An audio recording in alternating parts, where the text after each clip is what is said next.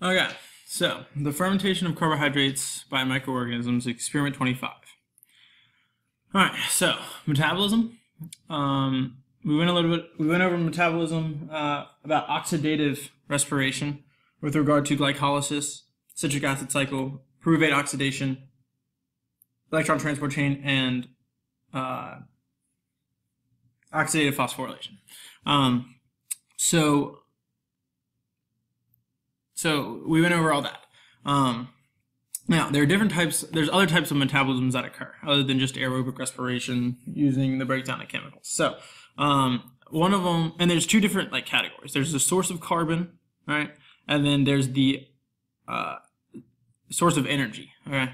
So if your source of carbon is from organic compounds, you're called heterotrophic, all right? So humans are heterotrophic because we eat, and the food that we eat provides the carbon source that we need to build any carbon molecules that we need. If you get your carbon source from carbon dioxide, which is not an organic compound, CO2 is not organic. You need a carbon and a hydrogen to be organic, I'm pretty sure. But if it's carbon dioxide, then as your source of carbon, then you are autotrophic. So plants are autotrophic because they fix carbon dioxide into sugars using photosynthesis. But photosynthesis is with regard to energy. So if you use light energy as your source of energy, like you do in photosynthesis, then you are phototroph. And if you use chemicals as your source of energy, then you're a chemotroph. All right, and there's two different types of chemotrophs. All right, there are chemoorganotrophs and chemolithotroph. So if you're a chemoorganotroph, then use organic compounds as your energy source.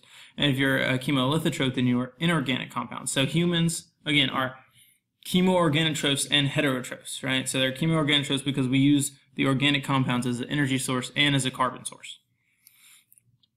While plants are both autotrophic and are autotrophic and phototrophs, that they use carbon dioxide as their source of carbon, and then they build energy using photosynthesis, which is the light energy, to fix those carbons into sugar. So there's a lot of different kind of ways that these kind of interact with each other. But there's one more just kind of energy description of an organism that's called fastidious. And it's an organism that has a high energy requirement. So just if you need a lot of energy, then you are fastidious. Okay, so here's the background information on the breakdown of glycolysis. So we talked earlier about, this diagram with glycolysis, glucose coming in, leaving as pyruvate. You're getting ATP and NADH. That pyruvate will then go into the mitochondria, get oxidized by pyruvate oxidation. It'll then go into acetyl-CoA. Acetyl-CoA will then enter the Krebs cycle. The Krebs cycle will produce ATP and even more electron carriers, NADH and FADH2. Those electron carriers from glycolysis and the Krebs cycle will then enter the electron transport chain, donate their electrons to there, and then we talked about how they flow through the electron transport chain until it gets to the oxidase, and then the oxidase will then send the electrons to oxygen, right? But then that builds a proton gradient, and then the protons then flow through ATP synthase to make ATP. And that is what we talked about earlier. But if there's no oxygen present, this whole system gets clogged, right? Because there's no oxygen to accept those electrons, the electron transport chain gets clogged, then the FADH2 and NADH can't donate the electrons, so that gets clogged, and so it goes all the way back to glycolysis. So what happens is you then ferment the things that you then ferment pyruvate instead of oxidizing it. So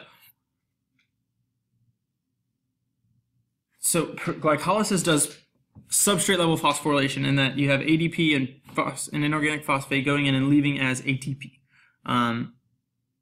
And you use NAD plus to drive these reactions, all right? And it generates a lot of ATP, a lot of NADH, and a lot of pyruvate. But the thing is, it's not enough ATP to do all the cellular work you need. So we want to make even more ATP. But the thing is that when you go through glycolysis like this, you'll then find that you're going to use up all your NAD plus. And if you do not have any NAD plus, then glycolysis cannot occur. So what we have to do is we have to regenerate NAD plus. And the way that you regenerate NAD plus is by going through fermentation. So what happens is that you produce pyruvate, and then stuff can happen to pyruvate, or it doesn't necessarily have to happen, depending on what type of fermentation you have. But what happens is that this NADH right here will then reduce pyruvate.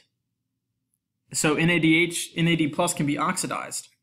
And then now that we have more NAD plus, then we can drive glycolysis to occur. So this is like a cyclic thing so this is a cyclic kind of system that powers glycolysis right here. And then because you reduced pyruvate, you then can create your products, whether it be ethanol or lactic acid, depending on various types of fermentation. But that's the way that you kind of that you can provide a lot of ATP, because you don't need this NADH because you don't have any more electron transport chain. So you can generate a lot of ATP to do cellular work. So the way that we kind of test this, oh wait, one more thing back here. You can produce carbon dioxide sometimes so you can have pyruvate produce carbon dioxide, then you can go to something like 2-acetaldehyde or whatever it may be. But sometimes there are gases produced from this process, which is going to be important. So what we did in this experiment is that we had, one more thing, that the products of fermentation are typically acidic, almost always. That ethanol has some acidic characteristics, and that's because you reduced the compound. And if you reduce things, then typically hydrogens go on and they can form an equilibrium. So it's typically acidic products that are produced. Okay, so what we did for this experiment was that we had a tube that contained phenol red and different types of carbohydrates.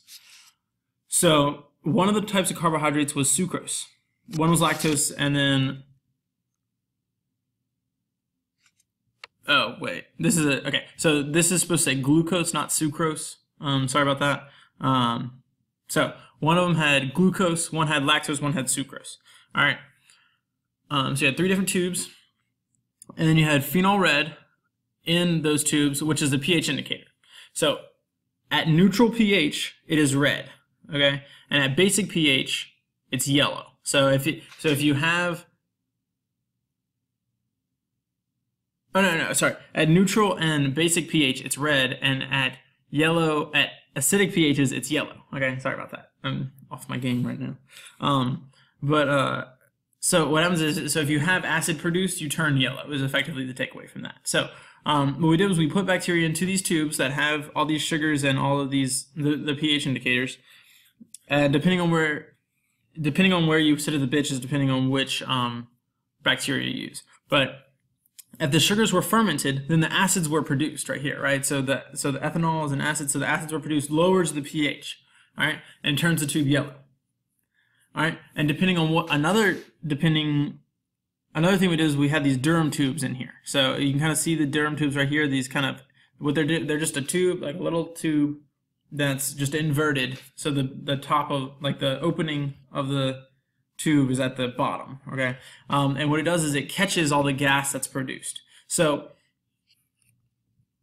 we can catch this gas that's produced right here, right? So that CO2 is produced, it's going to float up into the Durham tube and have this like kind of vacancy here, where this one doesn't have like a vacancy, right? So these are kind of the results that you'll typically get, in that you'll have either no fermentation occurring, which means that there's no acid that's produced, so it does not change the pH, and there's no gas that's produced, so the Durham tube's still full. You can have acid being produced, but like I said, you don't necessarily have to go through this CO2 decarboxylation. You can just do, like a lactic acid fermentation doesn't produce any gas. So something like this produces acid, so lactic acid, but it doesn't produce any gas. So you can turn yellow, but not have any gas in the tube. Or you can have gas in the tube like we talked about and still turn yellow, because you're still going to be producing those acids like ethanol. So you'll never have a case where it's red and has a bubble, because you have to produce some type of acid to like do this. All right. You have to produce some type of gas that, if you're doing fermentation, but you also that has to always be correlated with a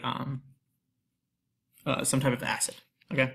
So the takeaway from this experiment is that cells can go through fermentation. So don't get this confused with the hydrolysis of carbohydrates. Hydrolysis of carbohydrates has to do with cutting up polymers into monomers. What fermentation and oxidative respiration do is they take those monomers, those glucose monomers, and then they use those as energy.